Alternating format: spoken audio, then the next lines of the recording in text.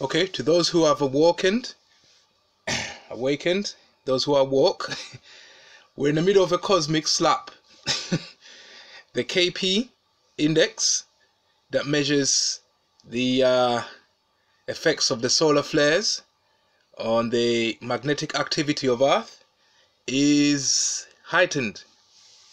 So if you're awake, do not panic. There's no need to panic. Yeah, this is an unusual event, but it amounts to a cosmic slap. Those who are not awake, you have to be aware of them. They'll be acting erratically at this time, and they won't know what's causing it. If you have artificial intelligence that's highly advanced, that's switched on, it's going to be affected by the number of charged particles in the vicinity, in the atmosphere and vicinity of Earth.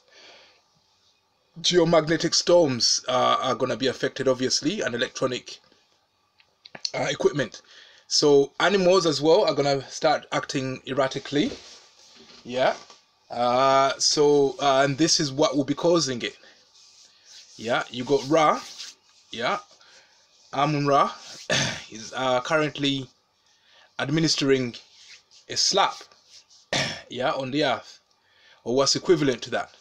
Yeah, but because we know, once you know not to panic, and you know that when you start to get certain feelings which are erratic or non-cohesive, you know why they're developing.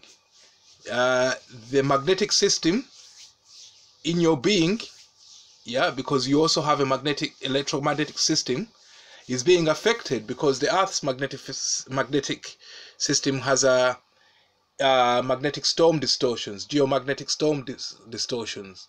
So will every individual. Those who just do without reflection will start to become erratic, and animals too. Animals might start bashing their heads on concrete, chasing imaginary beings. I've just seen a cat do that. Yeah, but don't panic. Do not panic. Yeah, this is all part of it's a natural process, unprecedented, very rare, but it's ongoing and hasn't stopped. The sun is currently leaking its coronal mass. Yeah, and that's what's causing it. Yeah, so I don't want anyone to think that they have to panic. Just be aware that this is something that is taking place. And like I was telling you, in terms of what I've been saying recently, the conscious agents and karma and so forth, the sun is something that we have been conditioned through, if you like, evolution to deduce is there.